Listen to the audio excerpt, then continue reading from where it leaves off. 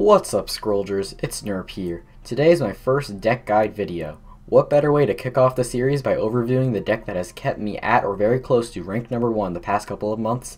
Aggrowth. Aggrowth is aggressive growth. This is a creature-heavy deck that continuously pounds the opponent's units and idols until it loses board control. Growth has lots of strong creatures for low cost, so with this deck you can win the game fast without having to go over 5 or 6 resources. Powerful spells and enchantments complement the variety of creatures. I recommend this deck for beginners to get into the rank ladder because it is extremely strong and rather simple to play. This 50 scroll deck has 21 common scrolls, 21 uncommon scrolls, and 8 rare scrolls.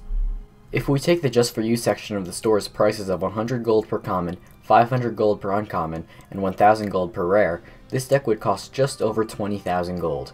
I looked at the actual prices for each scroll on the black market and got a remarkably close total. This deck might seem expensive, but it is not that much for a top tier ranked deck. If you have trouble mustering up all that gold, at the end of the video I will show ways to reduce the cost by altering the deck slightly. Aggrowth is doing very well in the current meta. Here is how I rated it up against other current meta decks. 10 being a surefire win for Aggrowth, 5 being a fair matchup, and 1 being Aggrowth has a severe disadvantage. I pulled these numbers out of my head from my own experiences of playing this deck so much, so take them with a grain of salt. Let's start to actually overview the deck. There are 33 creatures, 2 structures, 9 spells, and 6 enchantments. These are your main powerful creatures. They will be the ones most often sustaining your board control. Each one is a prime target for enchantments because they will have either 1 countdown or relentless. You want to get the Brave out early to lock down the board. He is easily destroyed, but if your opponent doesn't have an answer to him, you will have control of the center of the board and an idol destroyed very quickly. Welland Ranger is like the daddy of Kinfolk Brave. It costs 2 more, but it has 4 health, protecting it from burns or Kinfolk veterans. Sometimes, the Ranger will serve as a secondary role by activating his Pillage effect for a pseudo Ancestral Totem attack buff, but I most often use him for a healthier Kinfolk Brave that I can get enchanted with an Earthen Mirtha summon to deal massive damage every single turn. Striped Fangbear is a 4/2/4 relentless unit most of the time. That is amazing for 4 cost. Just stay away from playing him that often if you don't see your opponent playing many humans, like an Automaton deck. Sometimes, the massive enchanted attack every turn from the Brave or Ranger won't be able to get past little chump blockers, so you need to have strong relentless creatures to clear rows, like the Striped Fangbear. The big daddy of the deck, the Great Wolf. This guy is the one your opponent will want to save his Violent Dispersals or Damning Curses on. A lot of other wolves in this deck help him get even stronger. Get a couple of these guys down and protect them to have a smooth ride to victory. Here are the rest of the creatures.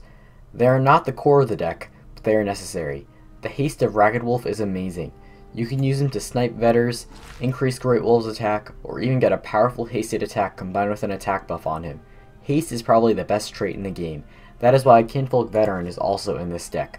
He's expensive at 5 costs, and you usually want to play Great Wolf or another strong threat instead of the Veteran, but he is a must-have.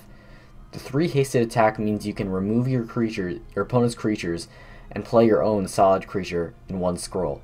Haste is almost like Growth's form of removal. A turn 1 Vetter of the Wild is ideal for this deck. It makes an already aggressive deck even faster. It means you can play your 3 drops on turn 2, your 4 drops on turn 3, and so on. You might be in a tough spot if your Vetter is killed by a Ragged Wolf or a Kabonk, so make sure you have a backup play in your hand that costs less resources. The Nog is the least valuable creature in the deck. It's just a vanilla 2/2/3. You can swap it out for a Kinfolk Ranger if you'd like. It is just there to provide more consistency for the deck so you have a 2 drop to play early on. The 3 drops in this deck are extremely important. Terrian Brute's 4 attack and 4 health are great for only 3 cost. I often use him as a big wall in the early game. Mangy Wolf isn't great as a turn 3 player or turn 2 play, and he's not good on his own either, but he's amazing for when you have any other wolves on the board with 1 countdown, specifically Great Wolves. Whenever you have a Great Wolf on the board, you'll find yourself praying to draw Mangy Wolves. Earthborn Mystic is probably the most overpowered creature in Scrolls. She does so much for only 3 resources. Although this isn't a strict enchantment deck, you need to include her for her 4 health as a 3-drop, card draw, and attack buff. These are the utility scrolls of the deck. Stackheart and Earthen Mirth are super powerful enchantments that you can draw from Earthborn Mystic and play in Relentless or 1 countdown creatures. Rally is another way to get your Great Wolves or Fangbears to attack, but I found myself not often playing it because it's very costly. Same with Crimson Bull. It's a nice way to increase your attack, but at 3 cost, it's often not worth it. I don't play Rally or Crimson Bull that often, but I like them as options in the deck if necessary. Ancestral Totem is a solid attack buff. Being 4 cost and easily destroyed isn't always good. I only run 2 of them. The real magic of the totem is that your Kinfolk veterans will have that perfect 4 attack to take down walls, and Ragged Wolves will have 2 attack. The Ancestral Totem is also great against Decay, because Decay has a hard time removing structures unless they have a road. Rumble is a spell that is necessary in this deck, although not that great. It is very luck heavy, so play it at your own risk. Oftentimes it is completely backfiring, and you wasted a scroll to put you in a worse situation than you started in. But other times it is absolutely necessary for sniping the last idol or moving a wing shield out of the way. Here is the resource curve from my Aggrowth deck. The way you want to play is to ramp up to 4 or 5 resources, and then start sacrificing for scrolls to play 4 or 5 drop threats every single turn. On the way to 4 or 5 resources, you want to have 1, 2, or 3 drops to play. If you don't, and your first creature is on turn 4 or 5, you might be in some big trouble because this Aggrowth deck does not have removal or board clear mechanics, so you need to control the board from the get-go. In aggressive decks like this, the starting hand is crucial. I will mulligan if I don't have a 2 and 3 drop in hand or a veteran 3 drop in hand. I also make sure I cross my fingers to go first. Now the Growth starter deck comes with a lot of these scrolls, so I don't think it's going to be quite the 20,000 gold I said earlier to buy this deck.